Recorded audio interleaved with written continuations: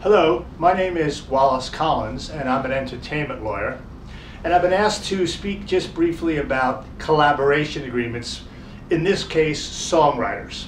So under the copyright law, when two or more people get together to create a song, or even if they're remote and they decide that one writes the music and sends it to the other to write a lyric or whatever, they agree to collaborate. When the expression of their idea is fixed in a tangible medium, they've created a copyright. The question is, how do you divide this copyright between the parties? The way the court cases have gone, generally in the absence of a written agreement, they split it evenly between the writers. So two writers, they divide it 50-50. Three writers, three ways. Four writers, four ways.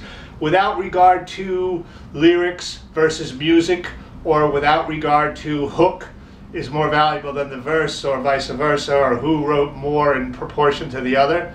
Generally, when it comes to songs, the decision is made to simply divide it equally among the writers. So if there's a situation where there's either a superstar artist or a superstar writer, or a more prominent party that's going to write with a lesser party, and they want to divide it differently than evenly, maybe 80-20 or 60-40, the parties need to get something in writing. It can be very simple.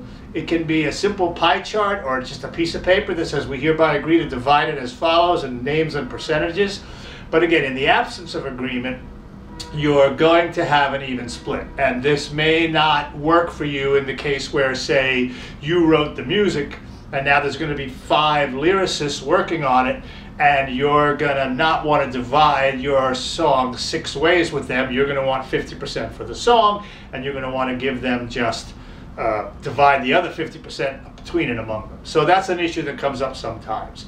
Generally, like I said, we recommend that you get something in writing and try to do it contemporaneous with when you're working together. That's always best, rather than let everybody leave the room and then there might be a disagreement.